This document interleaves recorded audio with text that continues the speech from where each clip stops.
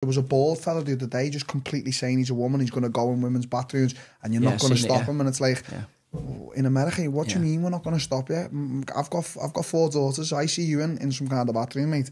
You get in your head. And that's not you being a homophobe. I don't give a fuck. Honestly, and as I say, at the start of this podcast about opinions and stuff like that, I actually couldn't give a shit, Joe, right? If you are fucking purple with 3 dicks attached to your head, if you treat me okay, I'm just going to treat you okay back. Like, I don't really give a shit if you're fucking gay, whatever, any of that. Whether you fucking suck tits or suck a dick. I just don't give a fuck. Like, I don't care if you come to me and say you believe in this type of God that no one's ever heard in. If I think you're all right and we can go for a little fucking bit of food, I'm not arsed.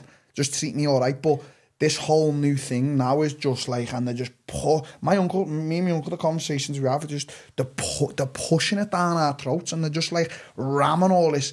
I don't even know what to call it anymore because it's not even fucking nonsense. Yeah, it's just nonsense. It's just absolute it's ludicrous, and just everyone's got, and it's here in England, and you can't say this because someone gets offended, and you can't do this, and respect them because they want to look like. And one thing I always look at is, why are these fucking people with blue hair? Why are they always ugly cunts? Like, why can't it just ever be just a normal guy who's got blue hair saying I'm trans? Why are they always just some big fat ogre with blue hair just chatting absolute nonsense?